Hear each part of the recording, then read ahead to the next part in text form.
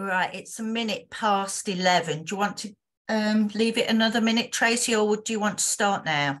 Do we think we've got everybody with us? Let's just give it another minute or so. Okay. I thought I'd lost connection then. I must admit, my heart went 10 to the dozen. Oh no, as long as it doesn't cut me off as well. Yeah, no. So if you lose me, just carry on. Yeah, I can see the participants moving up now. Okay.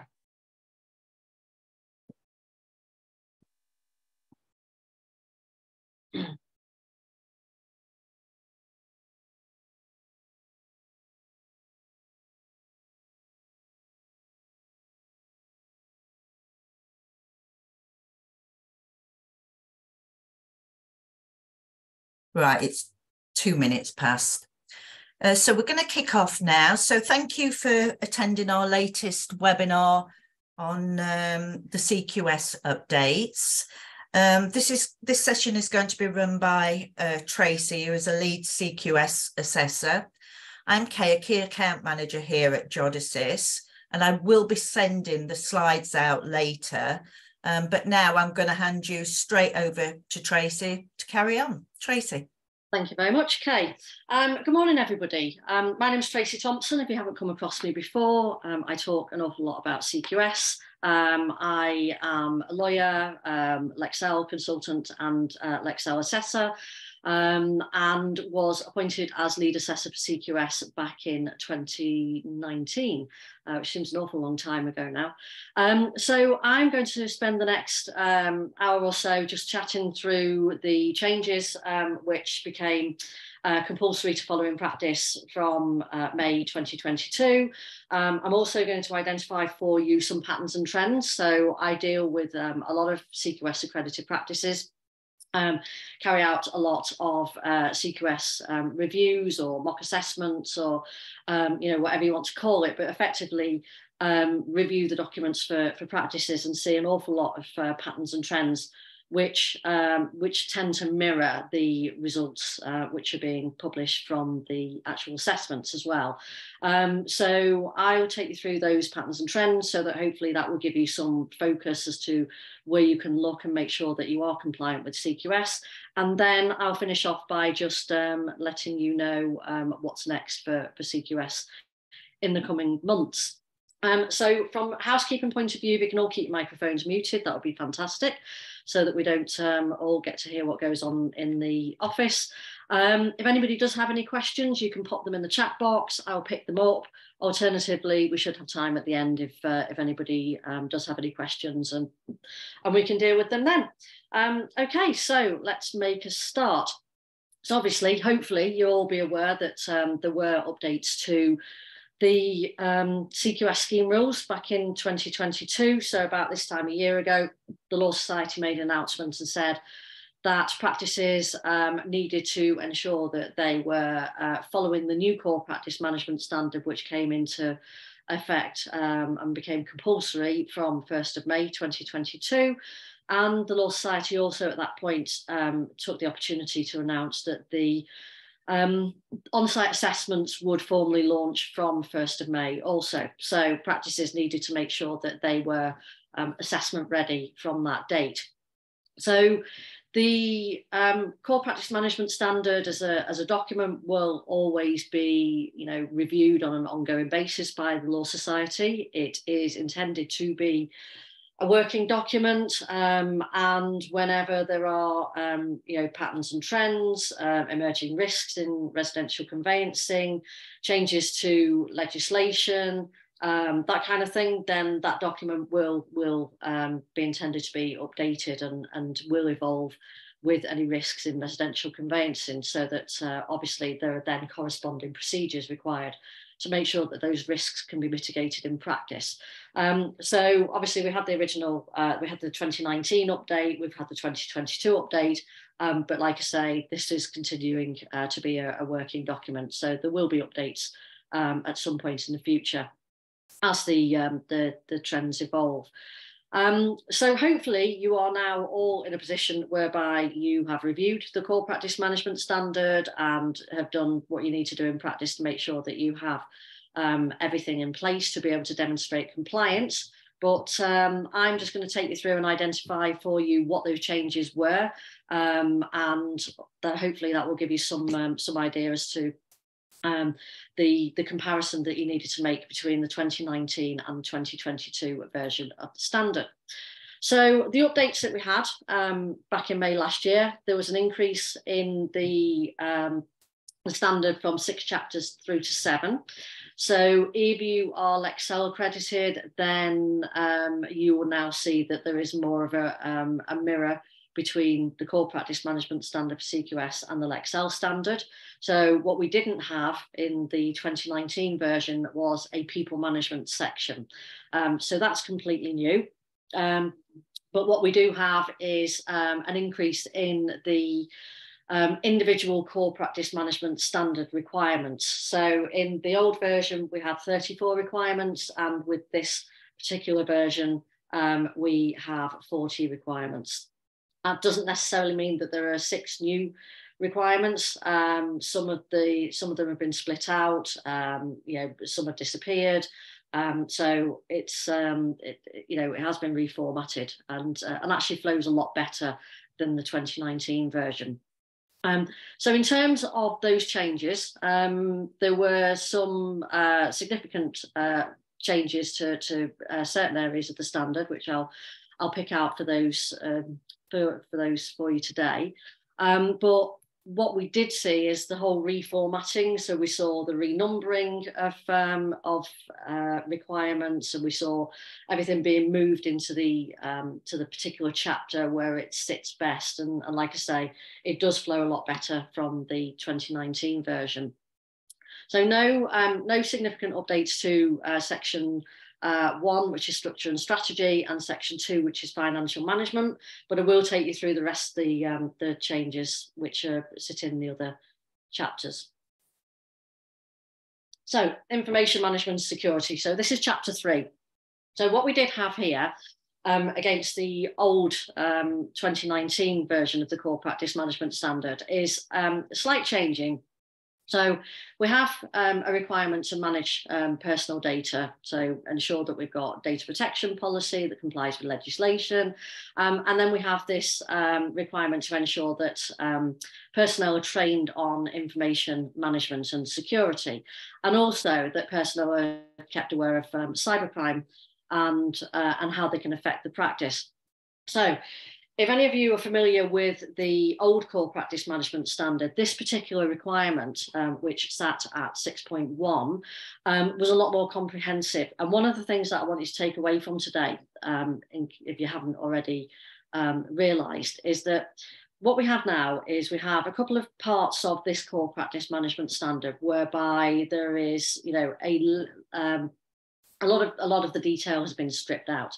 So, for example, the old 6.1, which is now 3.1, data protection, in the previous standard dealt with, subject access requests, data breaches, data protection impact assessment, and there was a lot of detail. So we had 6.1, A, B, C, D, E, etc., etc.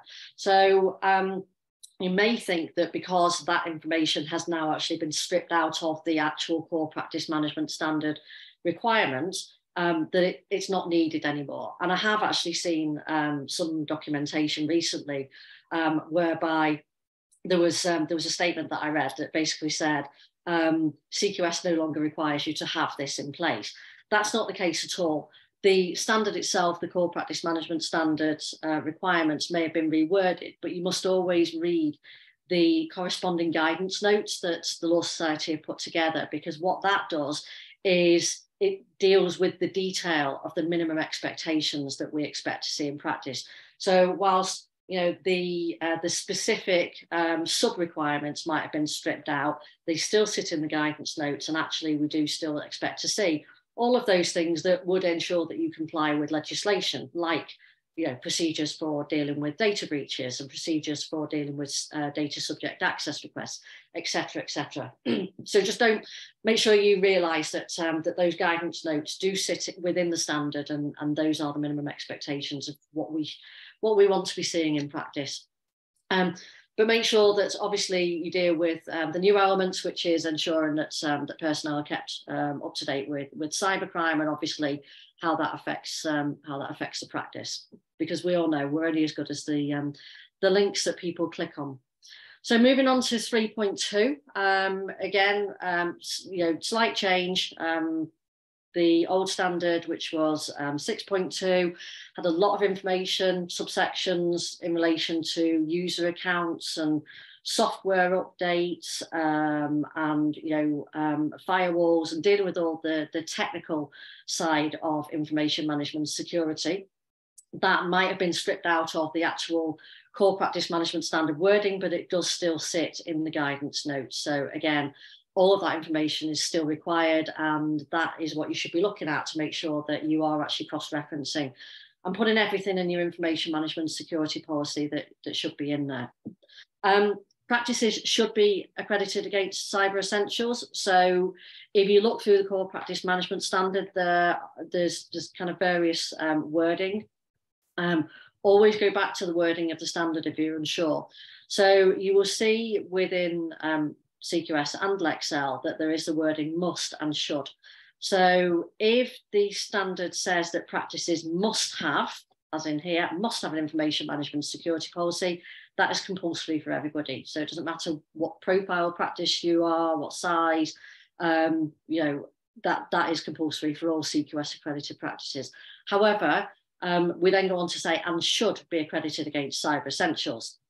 So the should is an optional element, and if you choose as a practice to not adopt a particular element that is a should in the standard, then you need to firstly document why you've chosen to not adopt that particular requirement, and then obviously be prepared to have a sensible conversation about why you would choose to not adopt it. So for example, Cyber Essentials, don't want to spend £400 on Cyber Essentials accreditation isn't really an acceptable reason as to why you would choose to not adopt the requirement. So I've also had conversations with people where they've said, well, we've just arranged insurance, so we don't need Cyber Essentials accreditation.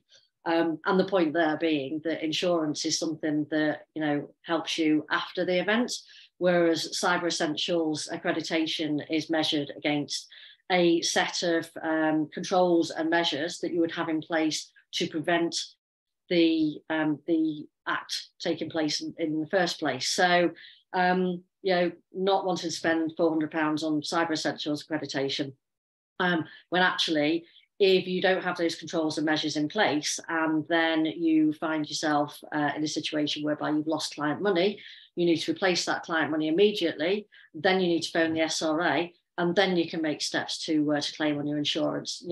Do all practices that don't have Cyber Essentials accreditation have the ability to replace that client money immediately? It depends on the amount, obviously, but it's certainly something to think about. Also, it's worth noting that at the moment in Lexel, Cyber Essentials is also a should. There is the prospect that Cyber Essentials will be becoming compulsory and will be a must in Lexel in future versions, and that is something that's being discussed at the moment with the new version 7, which is due to be issued by the Law Society imminently. It's likely that Cyber Essentials will be a must and therefore compulsory.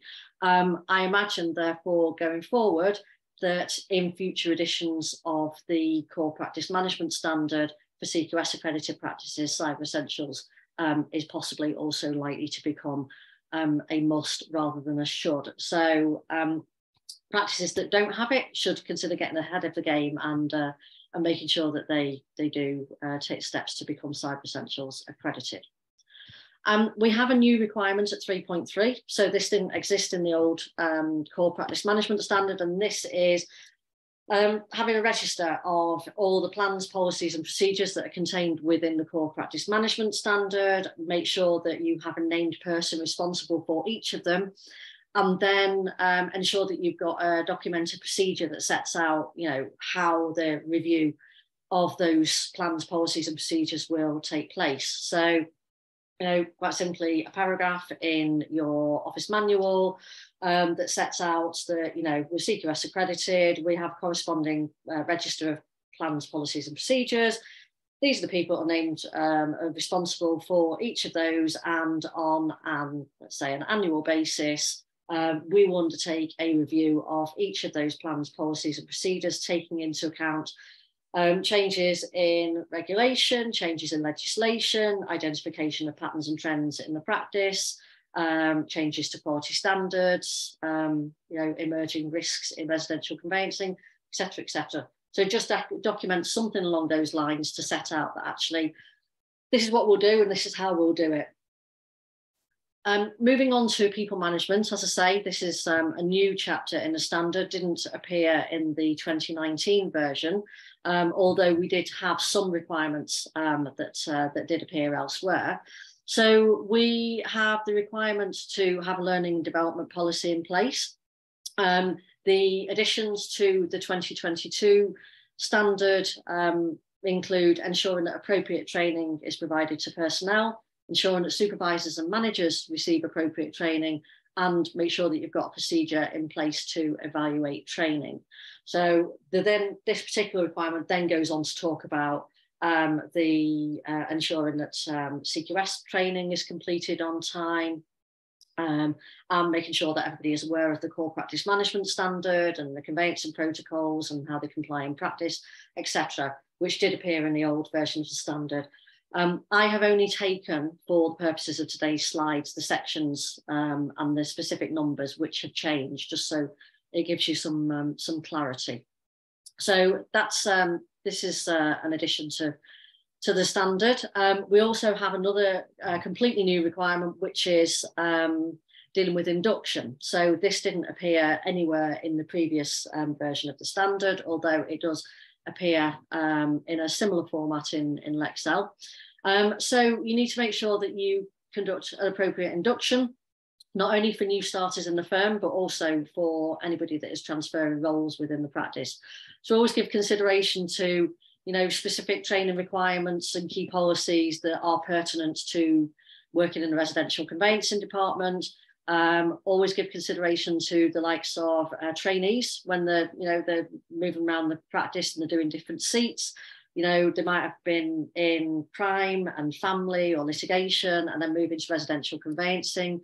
So, they are transferring a role because actually their immediate training requirements for residential conveyancing and the key policies that they are going to be needing to follow and be aware of are going to be different to those previous departments that they've worked in. So key policies, such as dealing with lenders, leasehold, anti-money laundering, property and mortgage fraud, SDLT, all of those things that they wouldn't really necessarily have been exposed to in previous seats. So that's a new requirement that didn't appear in the previous standard. Move on to section 5, which is risk management, which is the, I suppose, the meatiest section of the core practice management standard. And there have been a few amendments. So here in 5.8, which is the supervision procedures, we have the addition of ensuring that personnel adhere to the Law Society conveyancing protocols. So in the previous standard and in this particular standard as well, we have the requirement in learning and development to make sure that everybody is aware of the protocols, but actually we now have this new requirement to make sure that everybody is actually following it. So you decide as a practice how you do that, how you manage ensuring that personnel adhere to the protocols. It may be that you use your case management system and workflows, or your procedures for checking that adherence could filter into your file review procedures, for example. So the thing with CQS is that this is not prescriptive. The standard doesn't tell you that you must do something in a certain way. So which is why I say always come back to the wording. because it's about you as a practice defining how are we going to work this, so that it actually works for our practice and the way we work and the systems we use, which of course is different from one firm to the next. So you decide how you're going to ensure that personnel adhere to the protocols, but obviously make sure that, as with all requirements where it uses the word procedure, that it is documented. And that's something I'll touch upon shortly. We then have some amendments to the requirements for anti-money laundering. So obviously we have quite a substantial subsections within 5.12. As I say, I've only picked out the areas where there are updates or changes. So we have a requirement now for making sure that we have a procedure for checking and analysing the source of funds / wealth and keeping on file the evidence obtained and that documented analysis. So in the previous standard, we needed procedures for dealing with source of funds. So this is an expansion. So again, look at the wording. We need to set out our steps, that how our fee earners are going to check and analyse source of funds and source of wealth. So make sure that they are aware that there is a difference. So obtaining evidence of source of funds is having a bank statement on to show that there's £100,000 in HSBC. Obtaining evidence of source of wealth is evidence of how that £100,000 that sits in HSBC has been accumulated. And then there needs to be, this needs to be recorded on the file, but there needs to be a documented analysis as well. So something I always say to practices, if you've got the proverbial £100,000 sat in HSBC and the client explains, this is what my, how I've accumulated this money, this is the source of wealth, and you get evidence of that, then what you do need is this documented analysis. So it should be a summary, some kind of synopsis that actually shows £100,000 in this account. This is from this activity, have this evidence, this much is from here, have this evidence. And actually, if you show that working out, then that is what the NCA are going to want to see, it's what the SRA wants to see, and it is what would be defined as a documented analysis. And the other thing is as well that from a business owner's perspective, it may be that in 2 years' time, somebody comes along, looks at this file, your fee earner, has moved on somewhere else, or they've retired. But if there is a bank statement showing £100,000 in HSBC and nothing else, no documented analysis, no evidence of the conversations that was had with the client as to the accumulation of that money and where it came from, then as a business owner, MLRO, you are going to find yourself having to have a conversation whereby your file is pretty much silent on the point of where that money has come from or how it's been accumulated. So, but even if your fee earner is still there, then we can't remember every conversation we had with clients, and so actually that documented analysis is really key evidence to be able to identify, this is what I had, this is the conversations that I had with the client, this is the evidence that I have, and actually taking all of this into account, I didn't have any suspicions of money laundering, I didn't have any knowledge of money laundering, and that's something that's really important. And of course, that particular requirement can also sit hand in hand with having to have a procedure for ensuring that there is an anti-money laundering risk assessment present on every file. So it's a legislative requirement. It's always been a legislative requirement in the Money Laundering Regulations 2017. It's Regulation 28. In CQS, in the Core Practice Management Standard of 2019, there wasn't this specific requirement that you needed to have an AML risk assessment, even though it did appear in the legislation. So now this brings focus to the point of ensuring that every matter does have a documented AML risk assessment, dealing with all things AML. So, PEP status, CDD, EDD, electronic ID verification results, source of funds, source of wealth, all of those things that fall within anti-money laundering and those risks that we need to be assessing on an ongoing basis throughout the course of the transaction. So obviously you can tie that document, so whatever your risk assessment looks like, into your documented analysis of source of funds, because the two things do go hand in hand. So those are two specific requirements that if you haven't already reviewed what you're doing in practice to make sure that you comply with Core Practice Management Standard 22, then those are the areas that you need to look at. Moving on to 513, which is property and mortgage fraud. There is also the specific requirement that you need to have a documented fraud risk assessment on every file, demonstrating that consideration has been taken into account of risk associated with the transaction, the other party and the client. So this needs to be all things property and mortgage fraud. And when we are completing a risk assessment on every file in relation to property and mortgage fraud, we need to make sure that we're not only just thinking about our client, but we're also thinking of any potential significant risks of fraud on the other side as well, which is also embedded in 513. So again, your risk assessment, make sure it gives consideration to all of those risks that the firm will be exposed to in relation to mortgage and property fraud, but also that you are thinking about when we are acting for the buyer, for example, that we are giving consideration to, are there any significant risks of fraud on the other side? So think Dreamfar, for example, we're buying the property, it's high value, it's unencumbered, it's empty, the seller lives abroad. Those are red flags that hopefully everybody's been trained on, so they would recognise they're red flags. You get this information from speaking to your client on an ongoing basis, so you pick up this information. It's all about know your client, and then that's when you can identify, actually, there is a potential significant risk of the other side. So we document that on our fraud risk assessment, and then of course we follow whatever steps we've got in place internally to make sure that that file is managed and monitored accordingly, appropriate to the level of risk that's assigned to it. So that's something you need to consider for fraud.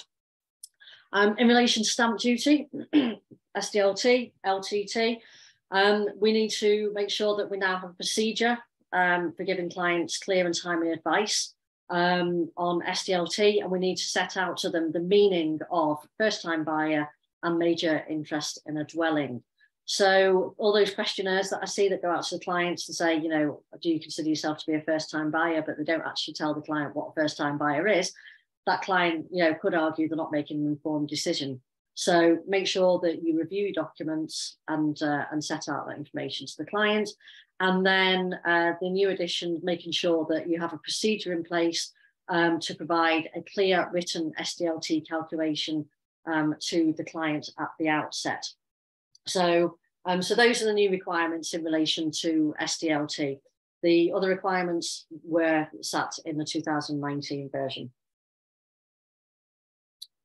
516, so this is dealing with leasehold property. We need to make sure that the information that we're giving to clients is full, clear and accessible written advice. So that's new.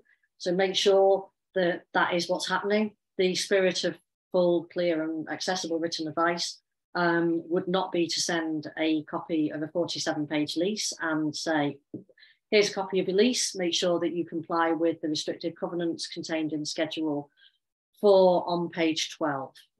That's not the spirit of what full, clear and accessible written advice is. So you do need to make sure that you give full information to the client, taking into account the fact that they may not necessarily understand what restrictive covenants are. So you need to set them out to the client.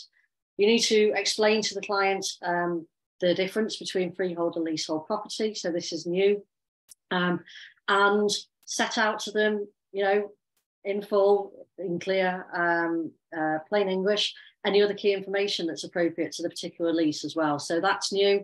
And then, of course, give consideration to any other matters that are specific to the lease, taking into account current lender requirements regarding leasehold transactions. And I suspect that's probably something that's a hot topic at the moment in relation to high-rise flats and flats that are over 5 stories. etc., etc. So, so do review your leasehold property policy and make sure that you are actually giving full information to the client, and give it to them early on as well. Moving on to client care. So the changes here. So we have a bit of a repeat of what I mentioned earlier on when I was talking about data protection and information management security. So we had in the previous standard, you must communicate to the following information to the clients, and we had A, B, C, D, E, lots of different things, including timescales, agree appropriate level of service, name of the person who's dealing with the matter and their status, name and status of the supervisor, etc., etc. So again, just to bring that to your attention, because I have read somewhere that you now no longer need to advise clients of X, Y, and Z. You do, of course you do. It's regulatory requirements. But again, if you refer to the guidance notes, then you will see that the specific detail is still included. It's just been moved, that's all.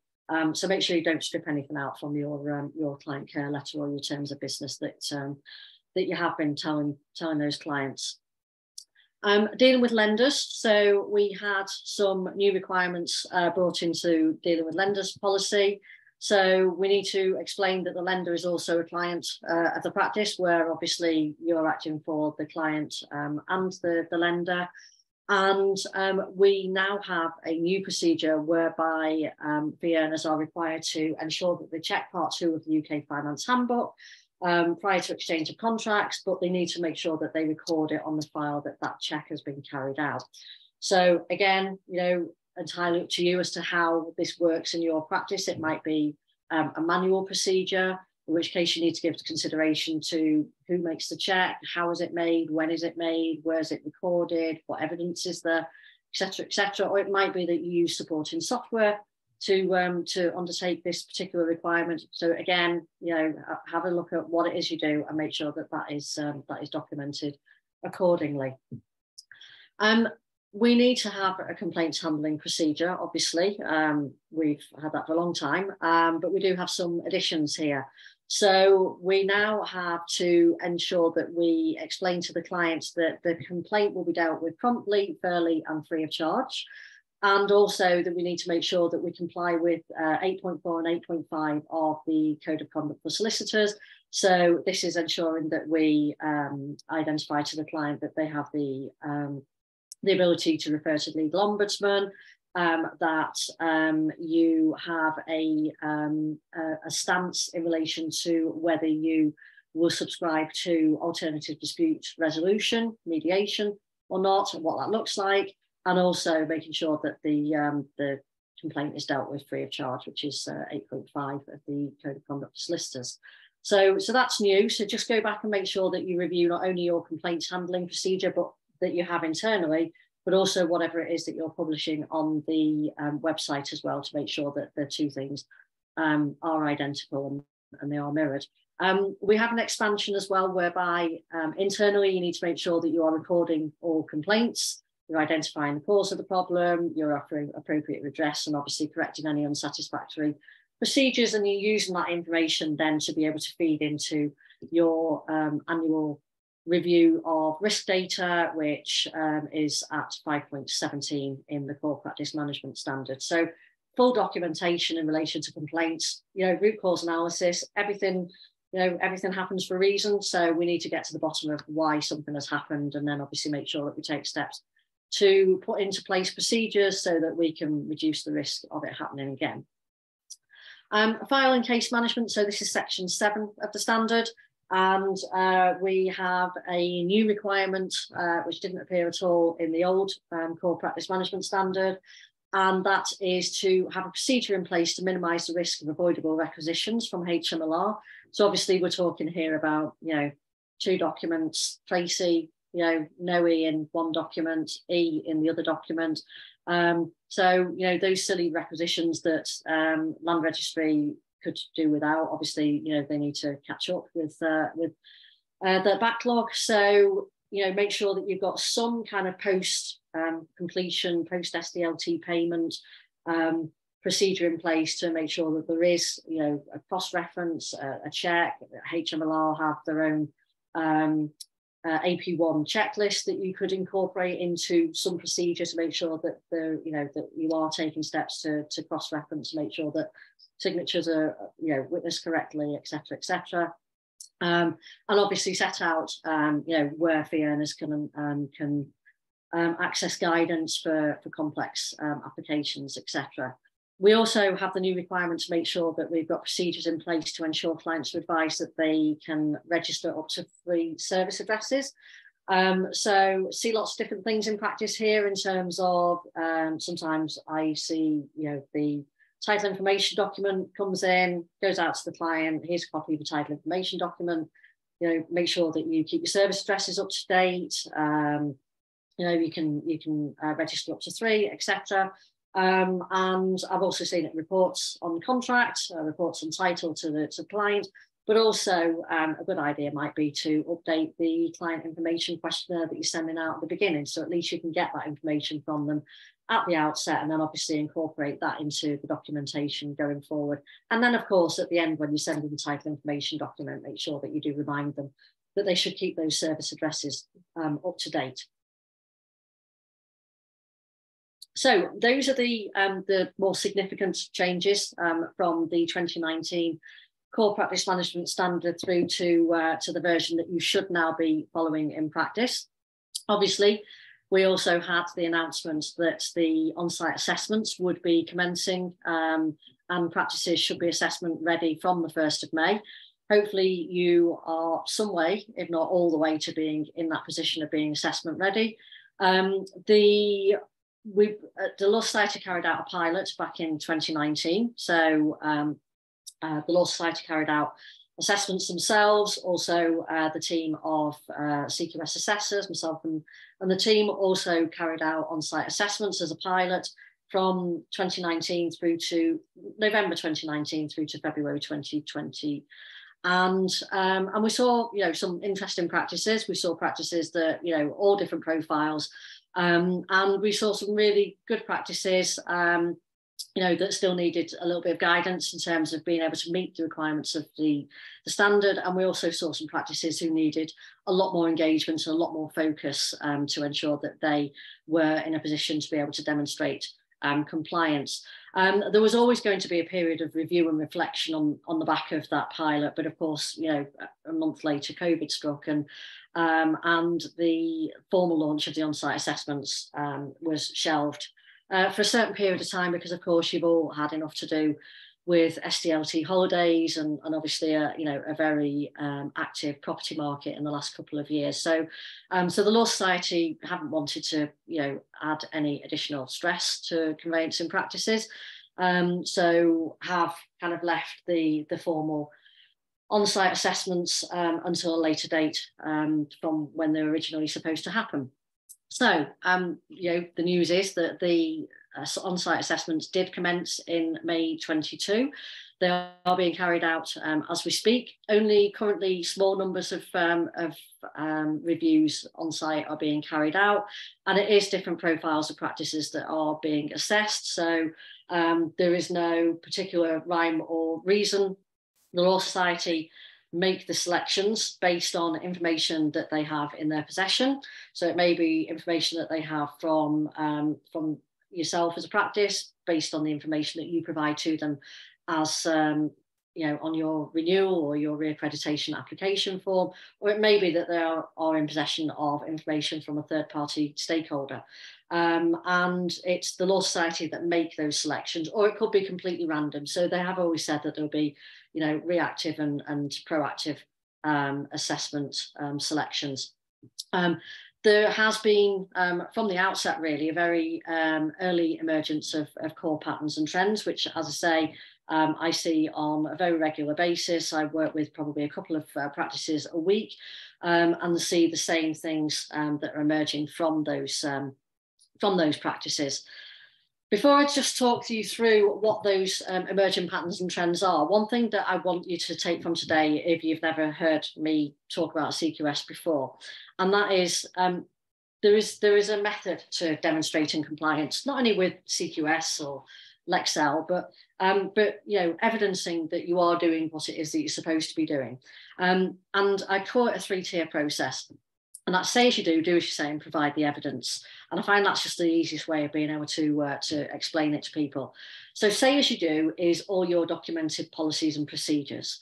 Do as you say is making sure that you're actually doing what it is that you say that you do in those documented policies and procedures. And then providing the evidence is the 3rd tier. So all of these things should align.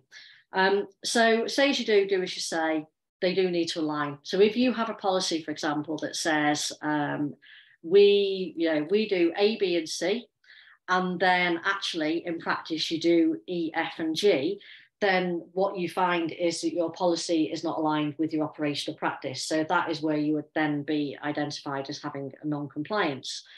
So you would either need to fix your documentation if what you're doing in practice is what you're supposed to be doing in practice, or you fix what's happening in practice to make sure it aligns with your documentation. So again, you know, there needs to be that alignment. So say as you do as you say is key, but also just as important is making sure that you provide evidence so that, you know, I could come along and look at a file on a Saturday afternoon with nobody being able to talk over my shoulder to say we would have done that, or this is what that meant, or, you know, that £100,000 in HSBC, you know, I know my client, I know where they get the money from. That, you know, if it's not evidenced on the file, then it didn't happen. So, and you know, that's my words from the mouth of an auditor. So always make sure you've got these 3 tiers in place. So you have all your documented policies and procedures, you make sure you follow them in practice, and then you make sure that there is evidence that those procedures have been followed. So again, you know, I touched upon it earlier on, where you see a requirement that says practices must have a policy, then that has to be written down. But also where it says practices must have a policy which must contain a procedure for, so think about SDLT, for example, so 515, status, you know, is that you must have an SDLT policy, and then there are 4 separate procedures. So those procedures are a written set of steps that you will take to achieve that particular requirement in practice. So basically, you need to set out the steps that you take to achieve something, and it does need to be written down. So, so just be mindful if you see the word procedure that it has to be written down, and then making sure that you've got that evidence in place, because quite often we will have conversations with practices that would say, you know, oh, but I would have done. You know, again, if it's not evidence, it didn't happen. So an example of that where I see a lot of non-compliances is where you have the requirement to check the identity of the other side's conveyancer. So you set out your stance of your policy, make sure it happens in practice, and then we pick up the file and there's no evidence. And that is actually one of the areas where there's a lot of non-compliances, because the answer is, well, I would have checked, you know, or I know that person. Well, if you've got a 2-tiered approach where a fee earner is able to self-certify that they do know the identity of the other side's conveyancer, then make sure that it's documented and make sure there is some evidence on the file, because otherwise it just looks like it's been overlooked. So demonstrating compliance, 3-tier process, make sure that you take that away from today if you take away nothing else.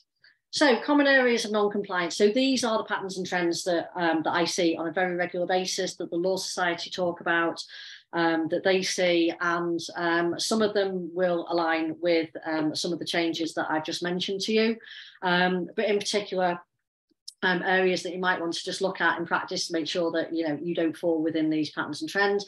So business continuity plan testing, make sure that you actually have a documented business continuity plan, but also that in that plan that you do set out how you are going to test the business continuity plan, because it is a specific requirement that you have annual testing of the plan. Because of course, with all of these things, there's no point in finding out it doesn't work when you're actually in the middle of a serious business interruption. I also see lack of evidence of testing. So when you do test your business continuity plan, make sure that you document it and it's evidenced. Quite often firms will have a conversation about, well, you know, do you expect us to burn the building down to make sure that it works? Of course not. But scenario testing is a really good option. So sit around the table, have a conversation with, you know, the COLP, the COFA, the practice manager, the IT department, HR, and, you know, do some scenario testing. One of the scenario tests which I would always recommend that that you carry out is you come into the office, there's a fax that says, you know, you've been the victim of a ransomware attack, don't turn on your computers. Okay, so I'm not entirely sure what language the criminals would use, but, you know, work on that basis that you've been subject to a ransomware attack, and what do you do next? And then brainstorm. You know, how would we be able to continue to run this business? You know, taking into account your own profile, your own systems. It might be that your phones are, you know, linked into the server as well as the computers, and so, you know, again, get IT involved and document it. You know, what would work, what wouldn't work, how would we work, you know, be able to continue to run the business. Financial verification procedures. Quite often here I see a lack of documentation setting out how bank account details are checked, for example. So, you know, if you are you've selling a property, you've completed, you need to send £600,000 back to Joe Bloggs. You know, what is the process that happens in terms of checking Joe Bloggs' bank details to verify them, to make sure that you are actually going to send £600,000 to the right person. So quite often see documentation is missing in that regard.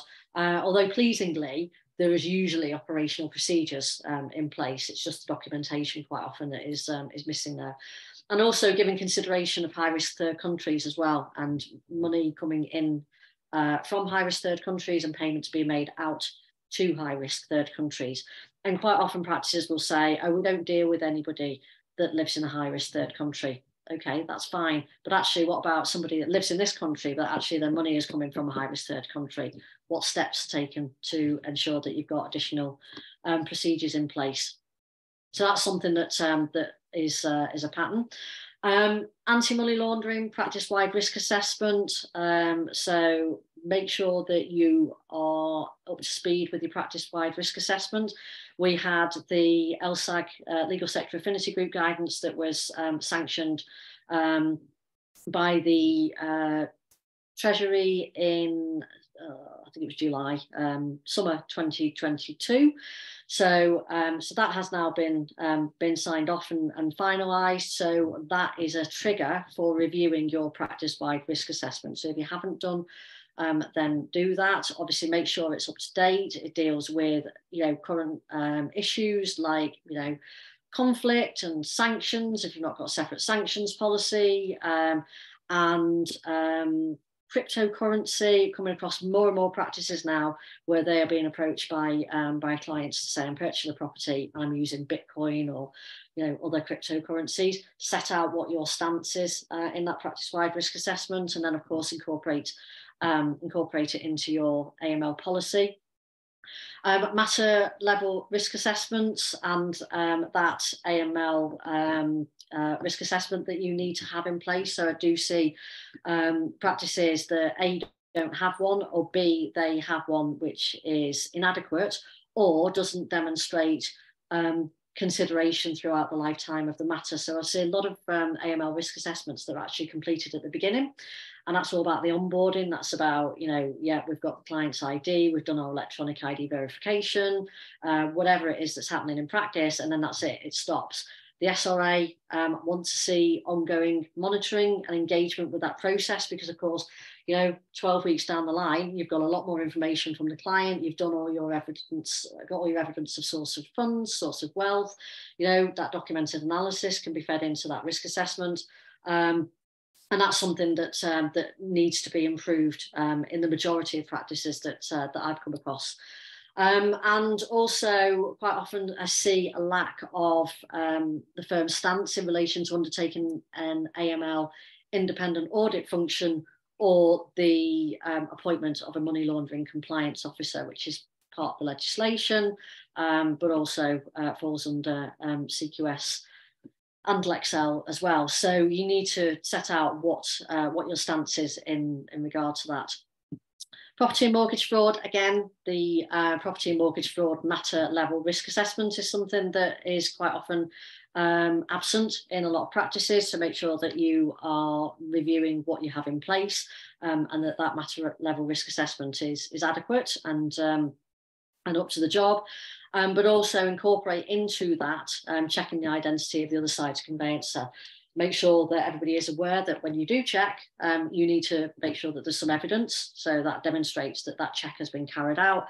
And if you do have a two-tiered approach, I'm a fee earner, and I know that that fee earner, I know the identity of the other side's conveyancer.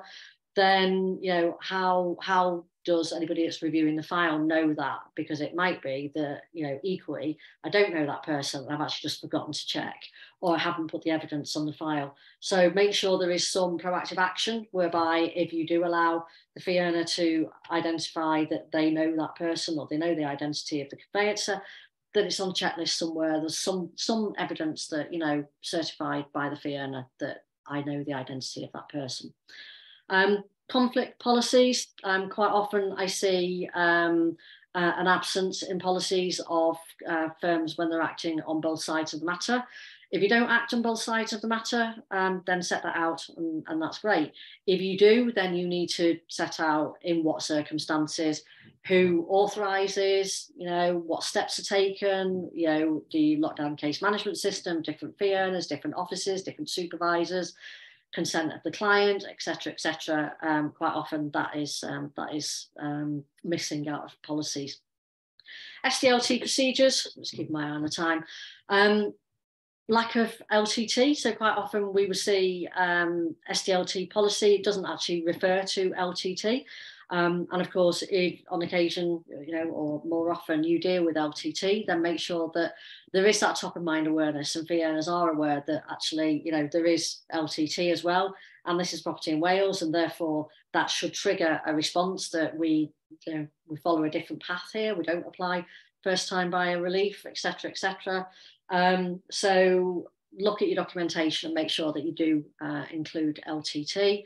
Second pair of eyes, so verification or verifying the SDLT calculation is intended to be a second pair of eyes.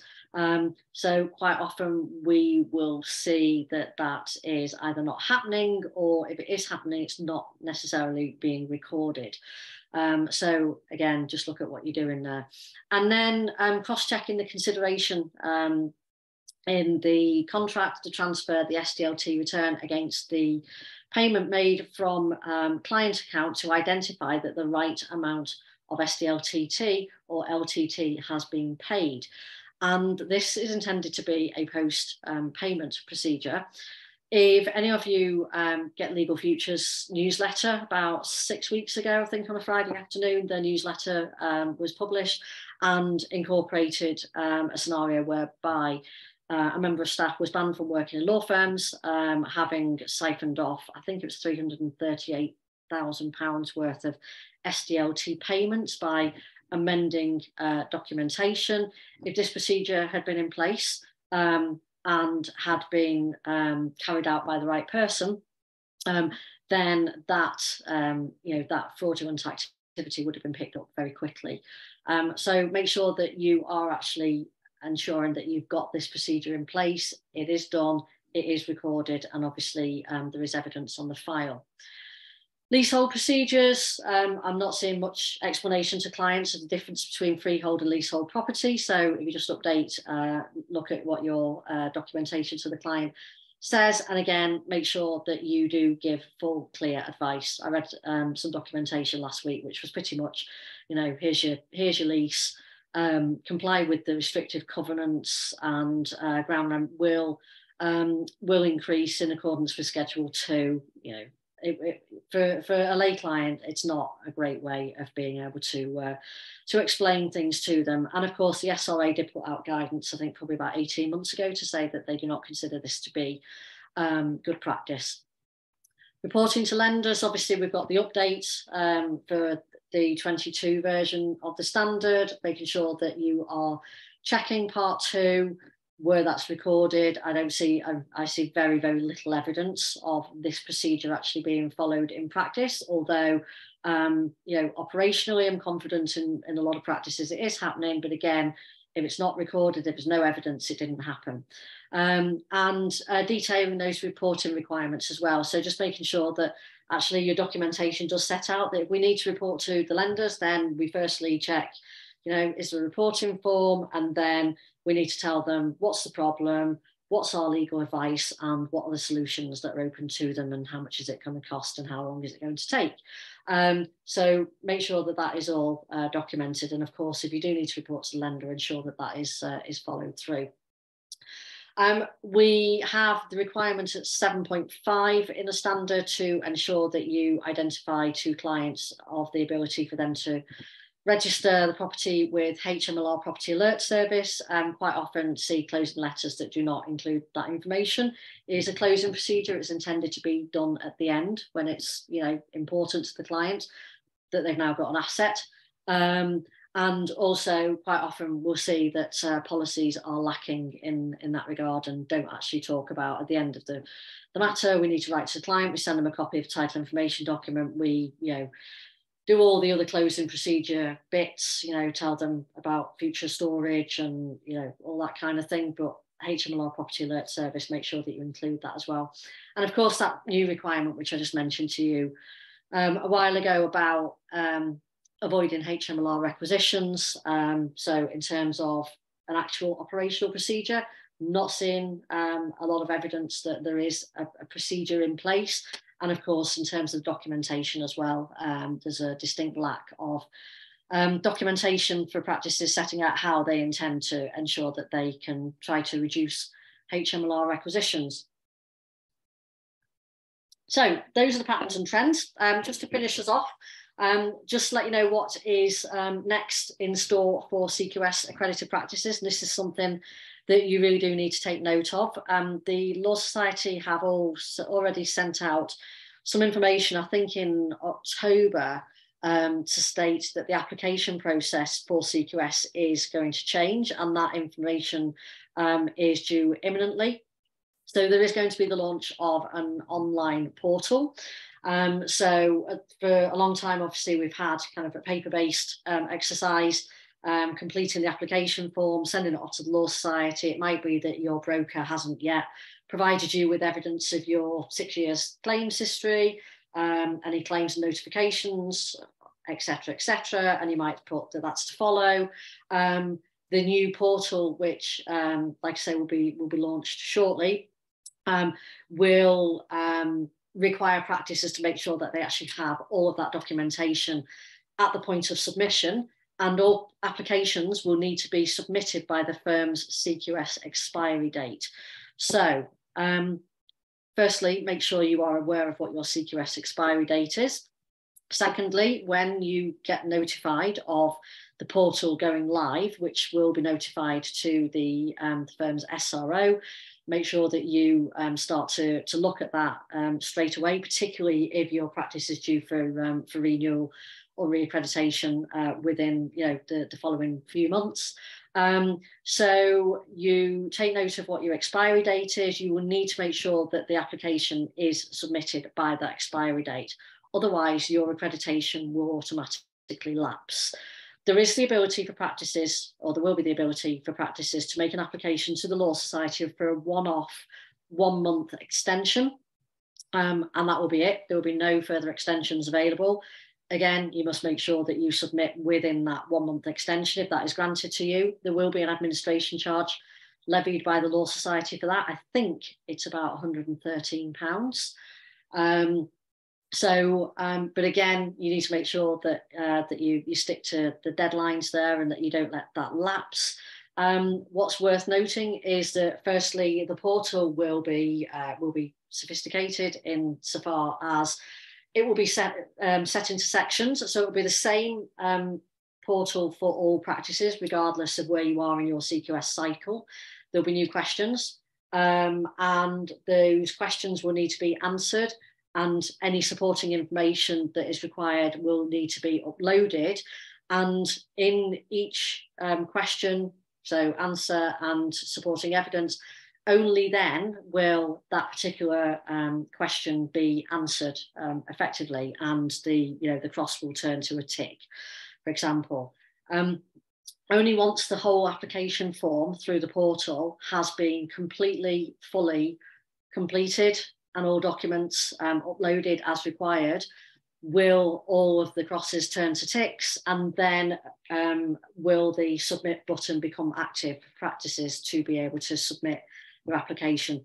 So it really is going to be a bit of a game changer for practices. This, you need to make sure that you are organised, you've got everything. Start, way in advance than maybe you did do previously, and make sure that everything is submitted before that expiry date. Because, as I say, indications are that if you don't, then your CQS accreditation will lapse, and that's not something that any practice needs to be in a position to have to deal with. So the portal itself will be intelligent. So the information that is provided will be, the Law Society will be able to gather the intelligence, the data. They will be able to report on it. And obviously what that will allow them to do is to profile a practice's risk level or exposure to risk, or identify where there are patterns and trends, or identify where there are potential issues, and a practice might need some further engagement, and then it's likely that that information will then feed through to the on-site assessment selection process, and actually it's that information then that is likely to profile practice, so that the Law Society know who they're going to carry out on-site assessments with next. So that's really important to note. And the other thing as well, which I think was only notified a couple of weeks ago, was that there is a new SRO exam. So even if your SRO has previously been approved, then the new SRO exam will apply to all senior responsible officers in situ, and that is something that can be accessed through the learning portal through the Law Society, and I think it is a 90-minute exam that needs to be carried out in practice as part of the ongoing improvements with the whole CQS scheme. So you're pleased to know that brings me to the end of the session. I'm 2 minutes over, but I think we did start 2 minutes late.